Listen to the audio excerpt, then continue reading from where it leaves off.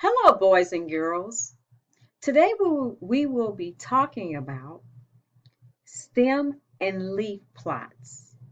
And our focus today will be on decimals and fractions that will be listed in our stem and leaf plots.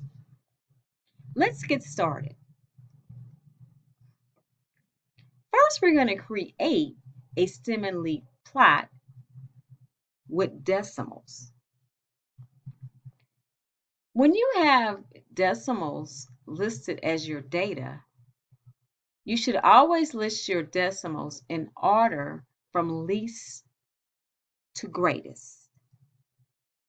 Your stem is going to be your whole number part of your decimal. And your tenths digit, the number after the decimal, is going to be your leaf. Let's get started. So, for 3 and 5/10, our stem is going to be 3 and our leaf is going to be 5. We have 3 and 6/10, where we're only going to take our 6/10 because we already have a stem of 3. Next, we're going to move up to the next stem, which is going to be 4.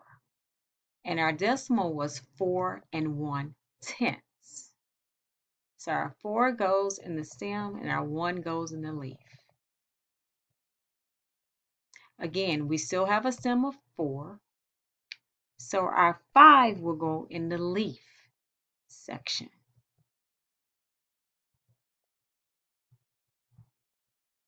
We have another stem of 4 because our decimal is 4 and 5/10.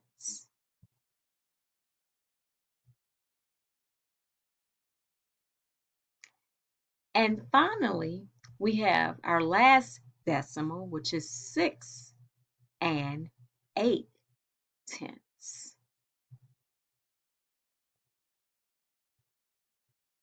Our 6 is going to go in our stem, and our 8 is going to go in our leaf. When you're done putting all your data inside of your stem and leaf plot, you should always create a key. So the key for this particular stem and leaf plot is if I have a 3, a line, and a 6, that means 3 and 6/10. Next, let's answer some questions for stem and leaf plots with decimals. Let's look at this question or this problem. Mr. Jones recorded the heights of the students in his class on a stem and leaf plot. Student heights is the title of our stem and leaf plot. Before we get started, we're going to label our sides for stem and leaf. Here's our key. 3 line 6 means that on the stem side we have a 3 and on the leaf side we have a 6, which means the height of this student is 3 and 6 feet. Use the student's height, stem, and leaf to answer the questions below. Question number 1. How many students were in Mr. Jones' class? You will count every digit that's on the leaf side. 1, 2, 3, 4, 5, 6, 7, 8, 9, 10, 11, 12, 13, 14. There were 14 students in Mr. Jones's class.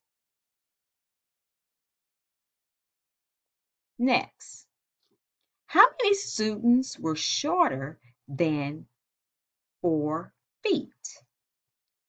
First, we're going to mark where 4 feet begin.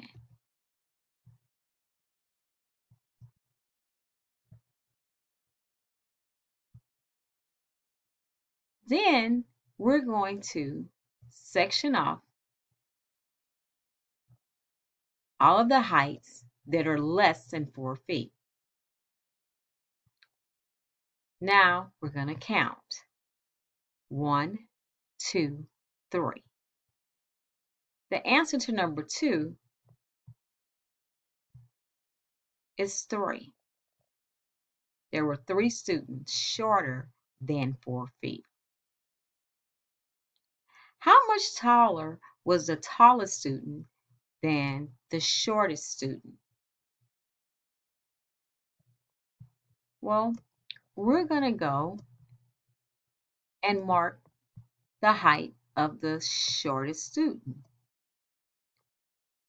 And we're going to label it with an S. Then we're going to mark the height of the tallest student. We're going to label that height with a T. Since we are comparing the tallest and the shortest height, we're going to subtract. We're going to subtract 5 9/10 minus 3 6/10. And your answer will be 2 3/10.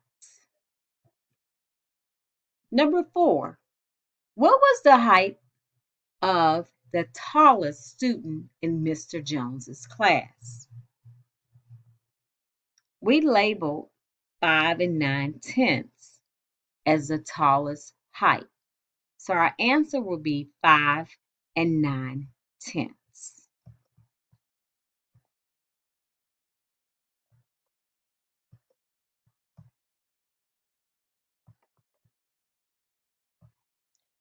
Next, we will create a stem and leaf plot with fractions. Just like with decimals, fractions should be listed in order from least to greatest, or from smallest value to largest value. Let's begin. For fractions 1/4, 1/4, and 2/4, the stem is going to be left blank. So we're going to enter 1/4,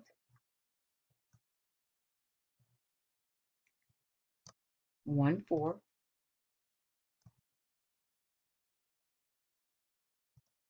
and 2/4 in our leaf. Next, we have a whole number of 1, but there's no fraction, so we're going to put 0 and 1, 0/4.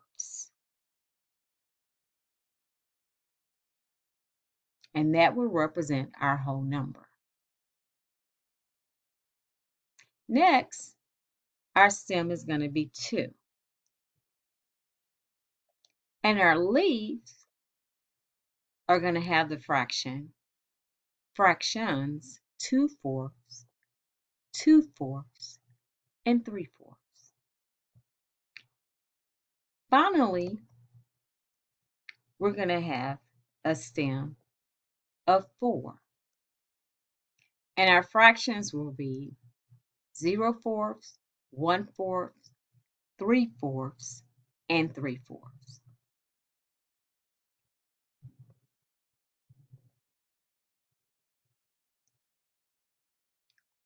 Next, I like to verify that my numbers or my fractions are listed correctly. So I go and I check.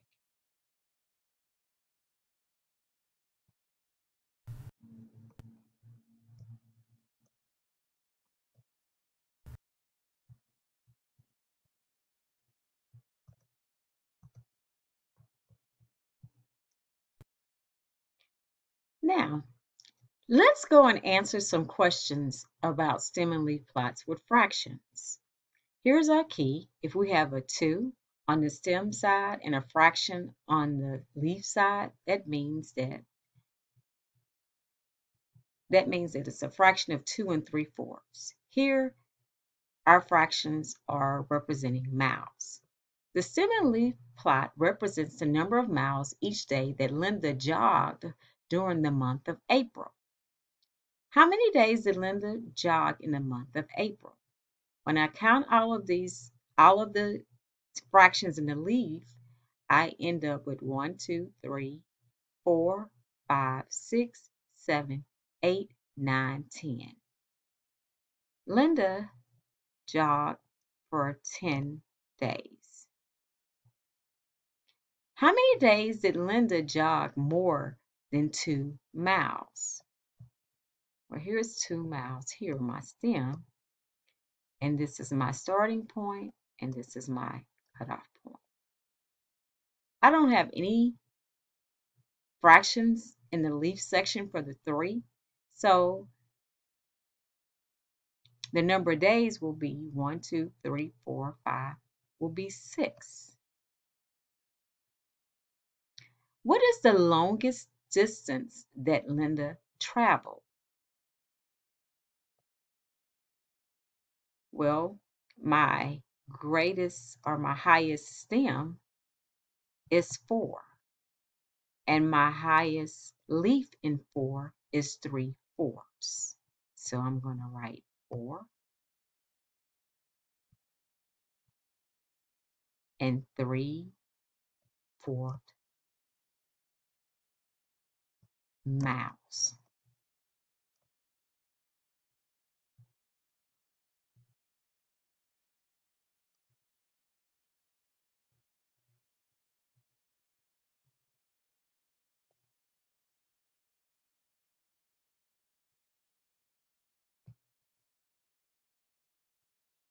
Well, this concludes our lesson on stem and leaf plots with fractions and decimals.